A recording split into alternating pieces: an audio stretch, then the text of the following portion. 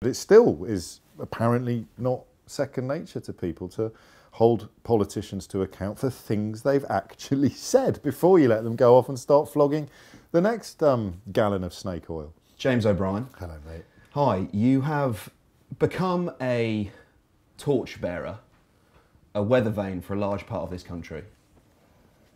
Where do you draw your confidence from? Weirdly, I think almost by accident, they put out clips of me talking into the ether, usually not even talking to callers in the first instance. It was these you call them monologues or rants, depending on whether you like me or not. And they just went nuts. That element about your broadcasting, that element about your politics and your approach, what I'm trying to ascertain is whether you think that's, how effective that is at changing people's minds. How effective is that at getting someone to change their position on something? I've changed a lot over the years. From when I first started doing it, I was a lot more declamatory, even in the last couple of years. What I do now, and the stuff that tends to go nuts on the internet, is the stuff that you lead people out, which is, I think, literally what educate means in Latin, to be pompous for a moment. You ask people why they think what they think. 5 years ago, 10 years ago, I was doing what everybody else did, which was tell you what I think and then ask you what you think, and sometimes never the twain shall meet, which is, I think, part of the reason why we're in such a mess now, because that has become the accepted model, and doing a manufactured, confected debate on television or radio has become a replacement for having current affairs broadcasting that tells you what you need to know, not that says, you know, climate change, MMR, Brexit, Trump, here are two sides. There aren't two sides on those 4 issues. There is the right side, and then there's everybody else. And everybody else needs help coming over to the right side, and the last thing that is going to help them is treating them as if their position is valid as everybody else's. We'll talk about being on the right side then, because I think the criticism that some people would throw at you... What criticism? Is that I think people would say they feel that you're a bit smug. Yeah. And how much then is calling your book How to Be Right about provoking that? Or does it lend any credence to what they have to say? I don't know. I mean, you can't be smug if you look like a wazzock. You can't be smug if you keep losing arguments. You can't be smug. You'd need to invent a different word. I don't know what it would be. But if you agree with the person I'm arguing with and they end up looking stupid, I completely understand why you would call me smug. But it's just a euphemism for right. So how to be right was better than how to be smug.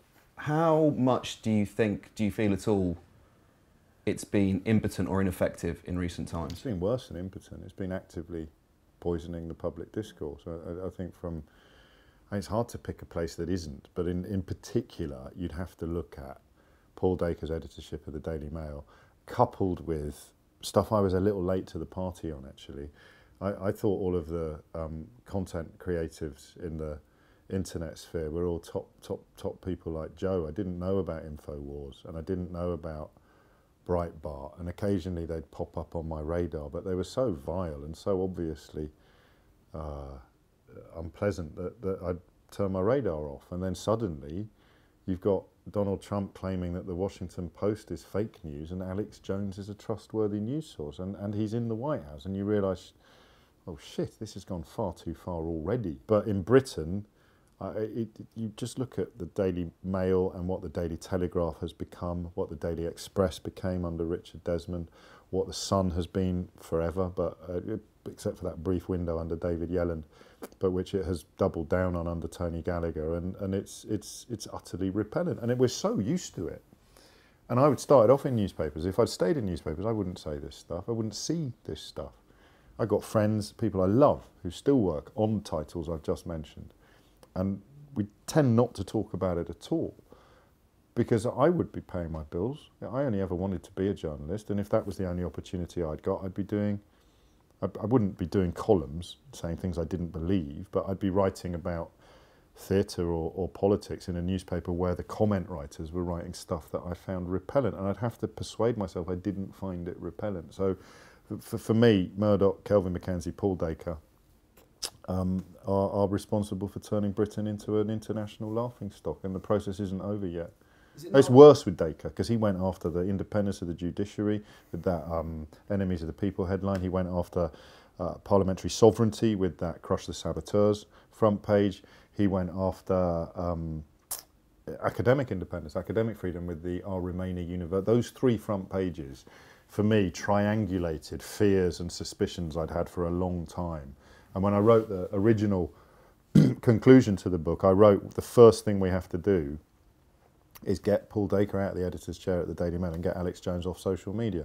And about a week before it was going to the printers, both of those things happened. So that was the first taste of trying to write a book about current affairs when affairs were a tiny bit too current. And it's been no different with the paperback release, which I've done an updated chapter for, which will be out of date by the time we finish this interview. Is it not a bit of a cop-out, though? Go on. You know, to say that the media are complicit in whatever it is that you dislike, or, no, you know... But it's not about what I dislike, it's about speaking to people on page after page after page in that book who've been persuaded of things that aren't true. So I dislike deception, but that's not controversial or smug, and it's not a cop-out. They've been lied to. They've been told that immigrants are stealing their jobs when they're not. They've been told that Schrodinger's immigrant, is simultaneously stealing your job and coming over here to claim all your benefits, which is not true. You find one example of it, that does not extrapolate into 6 million people doing it. They've been told that political correctness has gone mad without knowing what is meant by the phrase political correctness, or why having political correctness would in any way be a bad thing. They've been given clubs with which to sort of hit people over the head, or to hit themselves over the head usually. And that's not a question of me not liking what they're saying, that's a question of demonstrable untruth being mainstreamed by the most powerful people in the British media, almost exclusively bankrolled by non-domiciled, tax-avoiding billionaires who claim to be patriotic. So no, I don't accept that criticism. I'm just saying, I think it's a tale as old as time, isn't it? You know, and it's a trick now pulled off by Corbyn, Farage, Trump, you know. Blaming the media is almost a tactic now. Yes, yes, it is, but it doesn't mean that everybody who does it is wrong. You know, Jeremy Corbyn blames the media because the alternative would be to talk to them, and Seamus Milne doesn't want him to, for reasons that are pretty obvious to anybody who's ever seen Jeremy Corbyn being interviewed. Donald Trump blames the media because he's trying to normalise corruption. So if he can get fake news up and running, and then when evidence of his own corruption emerges, he can do that false equivalence thing. And, you know, how many members of his campaign team are in prison now? But his base still thinks that Hillary Clinton did something wrong with her emails that they don't understand or particularly care about. But Trump's managed to create that false equivalence by doing the fake news stuff. Lies that are told and attempts to undermine fundamental principles of our democracy, like academic freedom, parliamentary sovereignty, and an independent judiciary, that is a different beast entirely. But what they've done cleverly, more so Trump and Farage than Corbyn, what they've done very cleverly is kind of turn "I know you are, but what am I" into a political ideology. So every time you criticise them for doing something, they say, "I know you are, but what am I?" So someone somewhere today, after Farage was turned over last night on Channel 4 News for having some mansion in Chelsea that's being paid for by, reportedly, allegedly paid for by Aaron Banks, somebody somewhere on social media, one of the Brexit party supporting half-wits, will be saying, "Well, why haven't you looked at Vince Cable's rent? Or why haven't you looked at Change UK?" They just ignore because it gives them an escape route. And the media have done that. They've built the escape route. Let's look at that now then. So, reports this week that Nigel Farage received a significant donation from businessman Aaron Banks, nearly £500,000.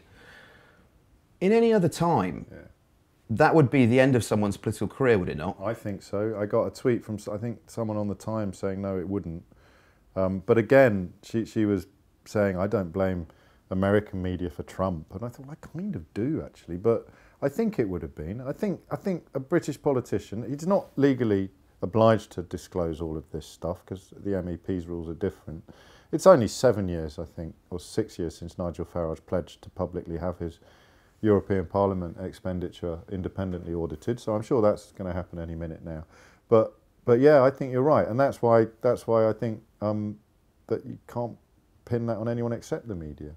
Who else would have led the calls for standards in public life to be upheld, if not the media? You know, they're not going to do it voluntarily. 13 grand a month for a mansion in Chelsea while he's punting around the country claiming to represent the interests of ordinary working people, almost all of whom, under any Brexit analysis, are going to be economically damaged by a no deal. And 13 grand a month for a mansion in Chelsea. It's not going to touch him in the polls, and it's gone too far. We're down the rabbit hole now, and that has to be the media's fault, because who else is the bridge between the body politic, the political world, and the politician and the punter? It's us, but we've blown it. Absolutely blown it. We'll come to that no deal side of things in a minute, but I'd like to talk about the Brexit Party for a moment. If you could call it that, maybe perhaps a group. And the reason I say that is because at the moment there's no discernible policy beyond that no deal, and there isn't a manifesto. No. Does that just make it amount to a cult of personality around? Of course it is, and he knows that. And I think I'm just surprised by some of the people that are helping him. But when you look into Spiked, is it, and the former members of the Revolutionary Communist Party, I mean, there's some interesting questions to be asked there. But yeah, and look at what the cult of personality is. Since this Brexit Party launched, he's claimed that he founded it, which he didn't. He's claimed that he was saying no deal is better than no Brexit before the referendum, which he wasn't. Again, back to the media. How is he allowed to lie like this? Unchallenged answer. Well, we don't. He said after the Andrew Marr interview, I won't come back again. And that is, if you had to nutshell everything, the fear that they won't come back. These people that deliver clicks and popularity, the fear that they won't come back is why they don't get properly held to account. So he didn't found it. He didn't say no deal is better than a bad deal before the referendum result. He's got no members. He's only got supporters. There's no evidence of where the money has come from. There's no evidence that he has been funded in the way that he claims it's been funded. We know that some businessmen have been giving large donations to the party. We now know reportedly that Aaron Banks has been paying his rent on a 13 grand a month mansion in Chelsea and a 5 grand a month bodyguard stroke chauffeur. We know that the two people who had to step down as treasurer and chairman because they were found to have posted precisely the sort of vile social media Islamophobia and racism as his old mates in UKIP are still on the board. We know that it's not a political party in any sense. He won't answer questions about where the money comes from. He won't answer questions about things he's said in the past. He won't answer questions about policies because there aren't any. All he does is complain about a narrative of betrayal and victimhood. And if that's not a cult of personality, then I'm a banana. How did we end up here then? How did we end up with that no deal Brexit being advocated? If he never said it before, how has he managed to get to a position where he can say it now? Because Theresa May employed the phrase that had become the bleat of the Brexit betrayal narrative. July 2016, I wrote on Twitter, Farage will be back, not as quickly as last time, because he has to distance himself from the reality of Brexit before he could come back bleating about betrayal. That was within a month of the referendum result. I knew it. It's not particularly clairvoyant of me, but people are still surprised by it. It's come to this because nobody ever thought that it would reach into proper politics. UKIP were always a bit funny. The European Parliament, whether you were pro-European, well, we're all European, whether or not none of us took it seriously enough. None of us knew how much we owed to those relationships. And that's why no one ever thought that this mainstreaming of, oh, it doesn't matter, we'll put someone else on the panel who's telling the truth. They'll balance each other, everyone. And then, of course, you begin to realise there are people in the upper echelons of the British media who actually agree with that worldview and actually are xenophobic and are unpleasant and are dreaming of a return to sort of Victorian-style values, which won't hit all the people that the voters think it will hit, like the Muslims and the immigrants and the feckless Workshire layabouts. It will hit them. That's how all. Is there anyone you think highly of in British politics? Lots of people. I mean, the problem with Brexit is it's the lens through which we now look at everything. So I probably, if I do it off the top of my head, everyone I'm going to mention is probably going to lean towards Remain.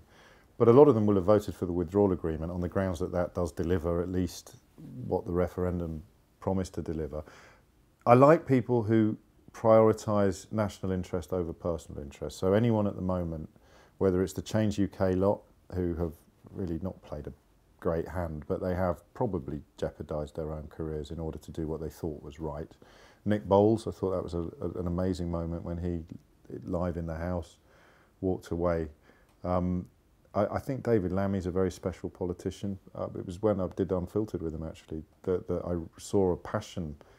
Politicians, when they're talking about themselves, are normally a hell of a lot more animated than they are when they're talking about principles and policies. Lammy, in my experience, is the opposite. Lammy came alive when he was talking about the stuff that he cares about and was a little bit impatient and bored when we were talking about him.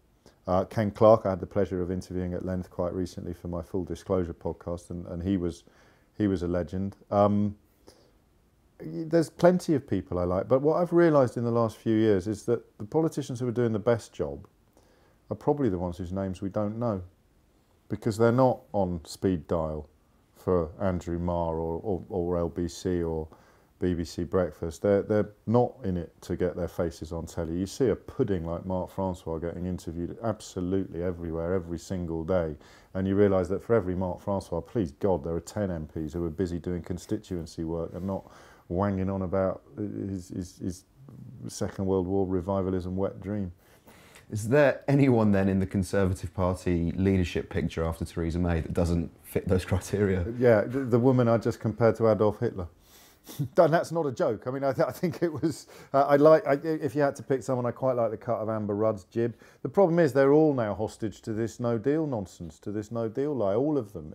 Even, I mean, Gove and Johnson went through different lobbies on the withdrawal agreement. The two chairmen of Vote Leave went through different lobbies, and yet they're still claiming that there's some sort of homogenous representation of 17.4 million people. And you can see Hunt has already moved on it, Truss has already. It's despicable to see, actually, utterly despicable to see people who know that it is going to do immeasurable harm to the national interest and the economy. But they also know that there's no way they can lead the Conservative Party unless, in the current climate, they publicly state that no deal would be better than remaining. And I mean, you think things are bad, mate. They're about to get a hell of a lot worse. You think that's the argument then for a second referendum? Yeah, it has to be. Although Philip Cowley in the Times today was, no, Philip Collins. Was it Cowley or Collins? Someone called Philip in the Times today was very persuasive on the argument of why that would actually, if you called off Brexit, it could make things worse. Not. I don't think the threats of picking up rifles and this sort of march, civil peace of the nation. Yeah, march of the Zimmer-framed hooligan. I don't think that's going to happen. But it could damage democracy in a way. If it happened after a second referendum, it would be mitigated hugely. I've even flirted lately with the idea, just do it and let them see. But of course, that is inflicting avoidable damage upon the nation's most vulnerable people. And I don't understand why anybody goes into politics, whatever their party or ideology might be, if not to protect the people most in need of protection. Unfortunately, the politicians riding high in the public perception at the moment are the ones who are, in my view, the ones who are actually going to make, who believe in making people's lives worse. They believe in deregulation. They believe in removing health and safety. They believe in getting rid of collective bargaining power provided by trade union membership. They really do believe that if bosses are free to do whatever they want, then their world will improve. And you don't have to go back very far in British history to see why they believe that. You know, look at Downton Abbey and think of a world in which, what, 6 people lived a life of untrammelled luxury while 100 people toiled below stairs to provide it. People look back on that nostalgically. And the bit I don't get is why the 21st century voter who would be thanking his lucky stars to have got a gig as second underfootman thinks that returning to the days of a rees-moggian, forelock-togging, cap-doffing, aristocratic model is going to be good for him. That's the bit I don't get. And that's the bit that scares me the most, the deference that is abroad at the moment. This idea that, oh, we'll trust him because he's posh. Johnson, Rees-Mogg, Farage, all slightly fake in their poshness. No one talks like Jacob Rees-Mogg. Well, I've got a lot of mates that went to Eton. I went to bloody Ampleforth. Nobody talks like that unless they've sat at home pretending to. Listen to his sister. His sister, Prince William, sounds like Grant Mitchell next to Jacob Rees-Mogg. It's a conscious decision. It's a Lord Snooty pantomime performance. But it works. People think, well, he's incredibly posh, we must trust him. David Cameron's book's out in September. Is it? Yeah. Were you going to read it? I feel compelled to. It's going to be hard not to, isn't it? But why? I mean, what You don't hear his side of it, do you? His side of it? Flipping a ham-faced goon. Honestly, out of all of them, he's probably the one I... Really? Yeah. Because I know what... In that list of Johnson, Rees-Mogg, Farage... I know what they are. I know what they are. It's why their fans hate me so much, especially Farage's. I know what he is. He knows that I know what he is. That's the thing they can't forgive. I hold up mirrors. That's my job on the radio. And if they hate what they see in the mirror, it's not my fault. Cameron, don't quite get it. Don't quite get it. 2 stories which probably get to the heart of him. Why do you want to be Prime Minister? I think I'll be good at it. And someone told me very recently, I can't tell you who, that they met him when he'd been in the job for about a year. And they said, how are you getting on? How are you finding it? He goes, yeah, it's very interesting. So to see the Premiership solely through or from the perspective of your own relationship with it. Not to mention at any point I can do good, I can help, I can improve. Just to look at all the career options that are open to you as a quasi-aristocratic, old Etonian conservative leaving Oxford. Mother-in-law got him a gig at Carlton Communications working for Michael Green, but he obviously had he thought, befitting of my status. That's why he wanted to be Prime Minister. That's why the country is in the toilet. What gives you hope, James O'Brien? Young people, which is not patronising or, I hope, or even paternalistic, but you look at the breakdown in the numbers, look at climate change, look at Greta Thunberg, look at the way that the Brexit party, as you mentioned earlier, their support is almost entirely confined to people above 60 and older, most of whom, for what it's worth, are actually people in the southeast who've paid off their mortgages. This narrative about working class northern voters is as patronising as it is ridiculous, as MPs like Anna Turley point out brilliantly, and as the council elections recently proved. And history gives me hope. I interviewed Ian Hislop recently, and I asked him why because he had his private eye. I mean, you know, he should be even more dismayed and depressed about politics than I am. But he just said, as a classicist and as a historian, I've seen it all before. That doesn't comfort me as much as it comforts him, because I don't want to go through it again. I kind of go for that. Those who don't learn from history are condemned forever to repeat it. But it can't carry on. Even if it's just the pendulum theory of politics, it will get here, it might go further, and then it will swing back again. And for about, I don't know, 13 minutes in 2037, everything might be all right for a while, and then we'll start swinging in that direction again. What better place to leave it? Thank you, mate. Cheers, Thanks, Ollie. Cheers. Thank you.